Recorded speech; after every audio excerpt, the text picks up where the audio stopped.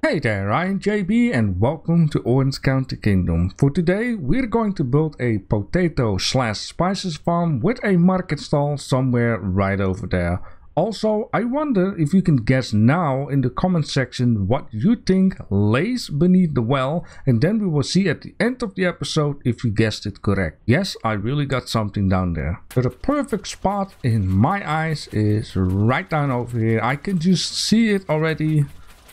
With a little home, a little market stall where people can buy the potatoes or spices or something else unique. Which in this case, I'm gonna imagine that this little sandy part right down here is where the market stall could be standing. We could have like a door right down here, have like a tiny little bit of a front yard right down here. And then of course go through the house. In the back we will have the potato/spices farm. Now, of course, the first thing that I would like to do is set up an area, which I'm going to need to flatten out for a little bit. Okay, so for now, I've got 8 squares, and I first would like to place down the house. Then I'm going to see how much I can do for the farm itself. If need, I can always attach another 2 squares for the farm. So right now, I'm going to get rid of all of the stones within. And so once again, you can definitely see the difference between this piece of ground and this piece of ground being very, very smooth. And now it is time to get into the editor. But before doing that, I just want to see how large this piece of space is right down here. Gonna be 2 of these wide. I just want to keep that in mind, and anything else will be fine. And this side here about 3. I think that is all I need to know for now. So I got 2 of these things placed down. We got the pathway of sand that goes near it, and then it has like a little cutout of sand right into the grass, which basically means I could make a good use of it to make the market stand. And or the spacing that is in that area near it is a little bit like this big. Now, of course, we don't have to use everything. It's, I think, mostly important that we focus on this part rather than on this part. And or I'm going to need to make a couple of little examples of how I would like to have the housing. I mean, I could be doing something like this. Then this would be a large separate room from the private area. I have 2 different doors, one in here, one in here. We're gonna have like a big window that if certain products are being made, they are ready, they can be delivered to the market stand. This will be the working area for production, preparing, and all that good stuff. Then have a wall between in here, like that. It's gonna be like an outside sitting place with a roof on top. Have like a door here, have like a door here, and have like a door here. So there's a lot of dooring, but I was also thinking maybe you can also make it a little bit separate from each other. Have the house a little bit more squarish, give it its own place to sit, and make it a little bit like one floor, a couple of rooms in there. Could even do something like that to just give it a little bit more of shape. And have this its own separate working area, and then for an example, market stand. Something like that might also be a good idea. Now, if I look at the 2 total overview of these ideas, I think I rather like this a lot more. And this could also fit in very much with blocks that I've been placing actually. Now, the first thing that I would like to make and check out with the character is actually make the market stand itself. It needs to be a solid market stand, so not something you build up, break down at the end of the day and move on to the next city. I'm first going to guys down here and then just see, you know, the height to get a little bit of a feeling. You know, I think this would actually be fine if it's about the spacing between the character and the lowest hanging point that, you know, if you jump you crash your head against it. And then you can also say, yeah, JP, why don't you just take a character like that with a high hat on, so you can also check it. It's also a very good idea. Thank you very much. Now then, I would like to take a look at if it's even in here though. Yeah, there we go. Because the awning has like this, I don't know, this type of deal that could fit for a market. Now of course the side, we're going to need to do something about that. But I guess this will do the job. Now I would like to have a top part too that's going to need to be inclined. It's only a shame that we don't have pieces where we also got this stuff hanging underneath, but I'll guess the whole point of this is to do it like that. Alright, cool. So we have the height, got the width, and the whole size. Coming up next, guess I need to do something like this. We will have to add in some beams on top. Yes, it's going to look very simple. I've been talking about that before. Like, I'd rather have performance than, you know, making it look like real life type of deal. Now, I do kind of feel like we are missing some bits and pieces that we can use, you know, underneath here, for example. I mean, if I would use this one, then it doesn't look good right down there, and bottom part also doesn't look very good. Which in this case, there is one thing I can do. Take a print screen of that and then, you know, show it to the developers in the missing block list. But for now, I'm just gonna accept it. There is nothing I can do about that. Now, just in case to not get distracted by all of the stuff down there, I'm just gonna place this guy out here and I'm going to colorize it. And you know what? I think this will do. This is not like a super bright white and not like a super bright red. In this case, there's a little bit of yellow in it, and here's a little bit more white in it if you would compare it with this one. And I guess a little bit lesser dark brown. Oh, now it is time to add in some goodies onto this. Which in this case, I'm going to recommend myself to just take a little look at what kind of stuff we have first.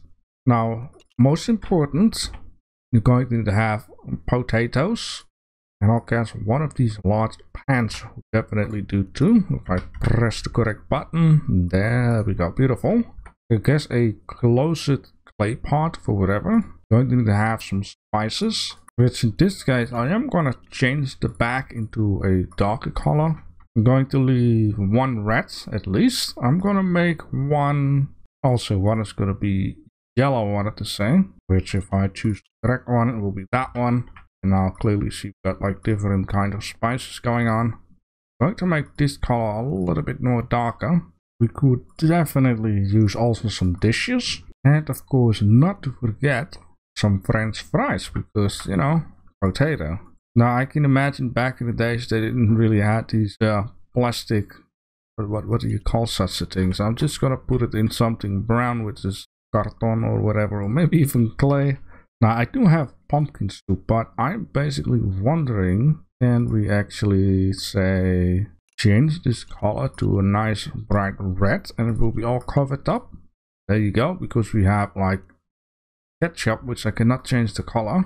Which, now I'm thinking of it, we should actually have some ketchup plants. Very good.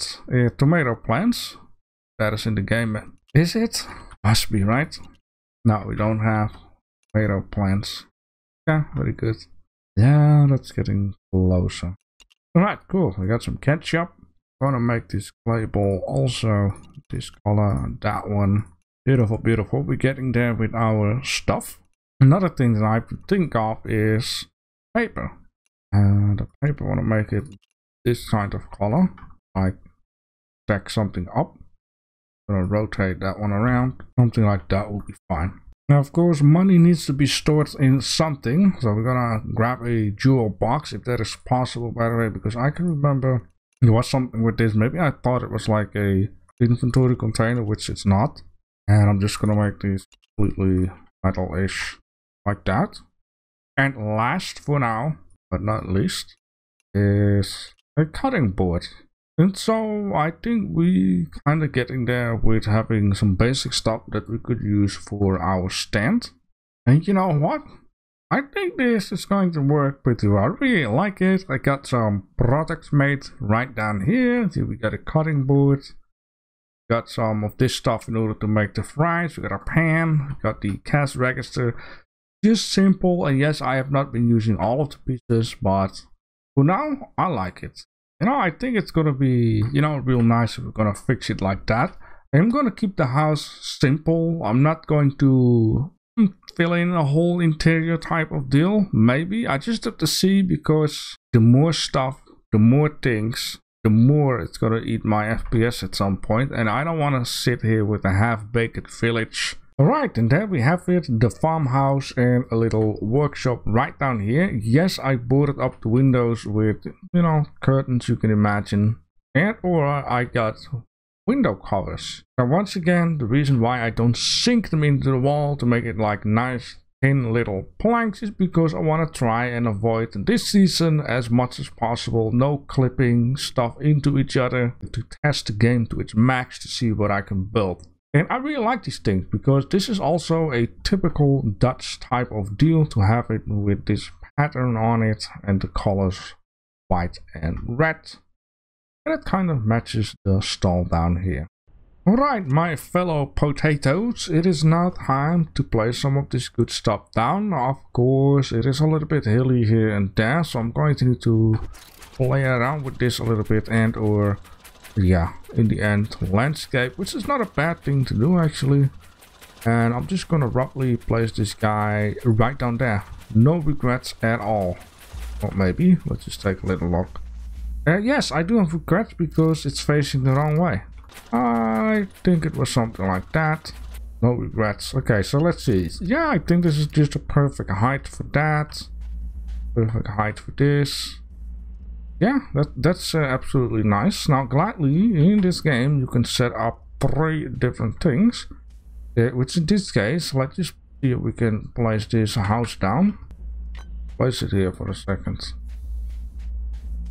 Got enough space on this side. This side is pretty much digged in. That is not okay. Maybe I should keep it a little bit like that. I mean, I have the freedom to place sand and remove sand anyways. I could make like a little garden fence, cover this part up with grass, which it will turn light green, and then dig out a little bit of sand further ahead. Now down here, it's probably enough that I cannot see. Well, I can see it here. I am gonna dig it out, and you sometimes see that with houses in mountains. They just dig out a pathway around it. They border it up with stone or wood or whatever, and then have like a little staircase going up to where they need to be. And then the final product also needs to turn around. Now this guy, however, that is also stupid of me. It's okay.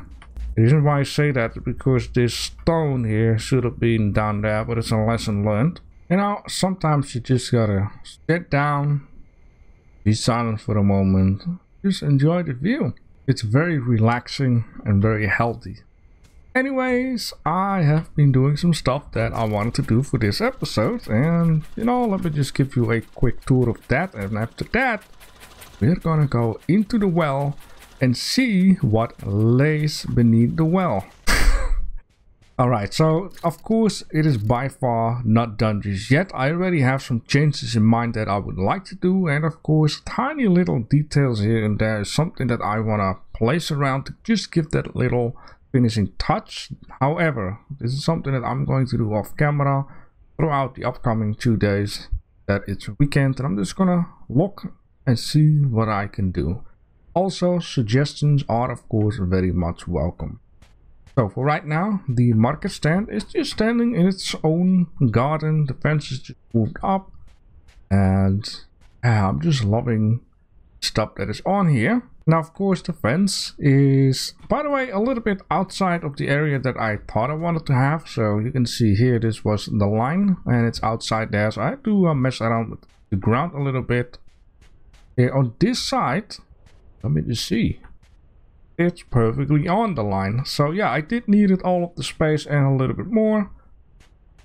Now at the side where I had to dig out some stuff, you know, at first I wanted to have it like a piece of a wall and then have the dirt against the wall. But in Ylands it never looked that good because there is always some dirt missing between, you know, the wall and the ground, to say. If you play this game a lot, you exactly know what I'm talking about. Or else you need to make the wall like super duper thick, and in this case this is a farm, it's not going to look that amazing. So I thought, no, why not just make it like this with a rake? Need a little bit more work, and it did take a lot of work to do, but it will fit in. It definitely fit in. I also right down here just did it simple like this and go up here and have the farm. Now I've been saying I want to change some stuff already, which in this case Once these guys are ripe, I'm gonna cut them all down, and I will actually place them along this edge down here, the other side, and then anything else will be filled up with potato.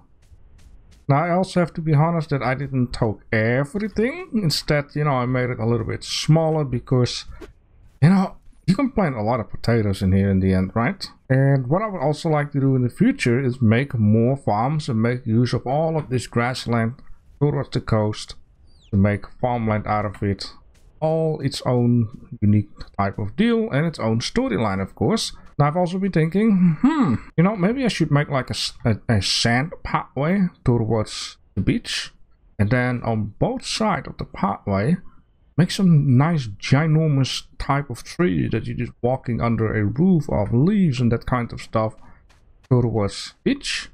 And then on this side, another farm. You know, I think it's gonna be looking very nice in the end. So yeah, there we have it. A potato slash spicy farm that sells all kinds of potato products and also these guys. And for the one who still doesn't get it, let me just show you what lies beneath the well, because that was the error I've been making. I've been saying what lays beneath the well. English is not my main language. And yeah, you will be surprised. What lays beneath the well? There we have it. A ginormous bag of Lay's paprika flavor chips. And that's why, ladies and gentlemen, we made the potato farm today. Including, of course, some spices. Red, green, and in this case not yellow because don't put yellow in there. But yeah, I thought it would be a good joke. So for the people who guessed it correct, congratulations. Captain Miserati, thank you for the idea on this. And who knows, I will make more of this silly stuff into the future with things that I've been saying wrong. Now, of course, tomorrow, 8 PM CET, we're going to do another Ylands community multiplayer stream. I hope it's going to be just as much as fun as last week and the week before and the week before that. I hope to see you guys there. Alright, only if I could detail this bag a little bit more like the bag beneath the well. Would have been fun, right? So yeah, these are little Lay bag of chips. Here we have spices for it. I also think this worked out pretty well. So you just make this paper, you make like a little